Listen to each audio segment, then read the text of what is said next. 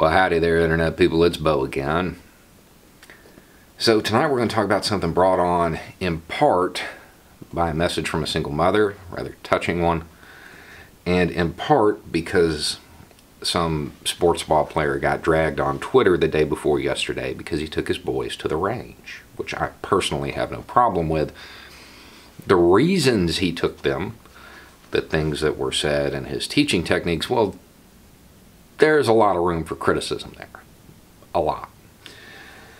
But rather than relive all of that criticism, I noticed when he was responding, he talked about the bonding experience. And I get that. You're some famous whatever sport. You spend a lot of time on the road. You want to create memories of value with your kids. I understand that. There's a movie called Major Payne. If you ever wondered about my dad, that's him. I mean, that is him. A lot of this is going to sound like a joke. It's not. Before I left elementary school, I could tell you the difference between a fish bed, a flanker, and a fox bat, a T62 and a T72. I had a sand table that most times was used for my Hot Wheels and G.I. Joe, but it was also used to teach me the difference between strategic, operational, and tactical, how to conduct ambushes and cut supply lines. I could break down most NATO or Warsaw Pact small arms. By the time I left middle school, I had shot most of them. Now, because of my life path, a lot of that information actually turned out to come in pretty handy. I'm older and slower today, but I'm still more than qualified to teach unarmed defense. So when my son, my eldest, wanted to learn about it, you know what I did. I took him outside and sent him to somebody else. It's not the kind of contact I want to have with my kid. I don't want to bond over violence, if it's really bonding. I value a lot of memories from childhood. Building the models of those tanks and planes. Physically building the sand table.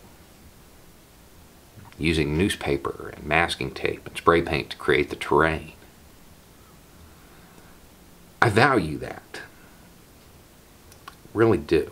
But if you only have a limited amount of time to spend with your kid, what kind of memories do you really want to create? Do you really want that positive feeling that they get from spending time with you to be about destruction?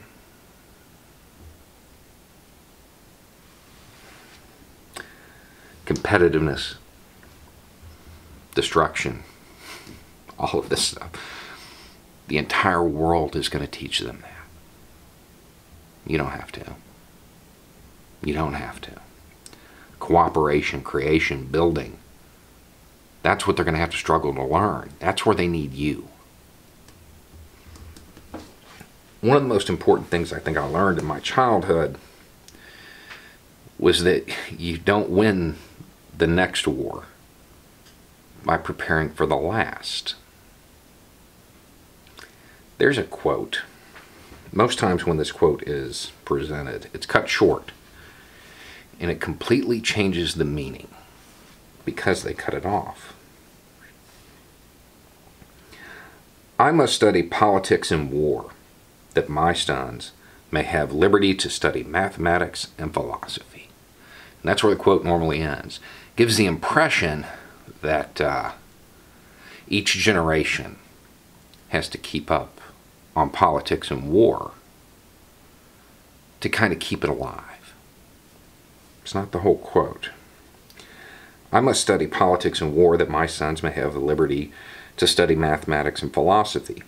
My sons ought to study mathematics and philosophy, geography, natural history, naval architecture, navigation, commerce, and agriculture in order to give their children a right to study painting, poetry, music, architecture, Statuary, tapestry, and porcelain, John Adams. Today, everybody, most men anyway, seem to want their kid to be a warrior. Everybody wants their kid to be a warrior, right up until the point it's time for them to leave and go do warrior stuff. Then you don't want it anymore. You realize it's not a game. The thing is, that's preparing for the last war. The next war for humanity's survival is not going to be fought by soldiers or sailors and pilots. It's going to be fought by engineers, architects, and philosophers. We need to stop preparing for the last war, because the next war is going to be different. We don't need more killers. We need more engineers. You want them to win the next war? Focus on that. Anyway, it's just a thought. Y'all have a good night.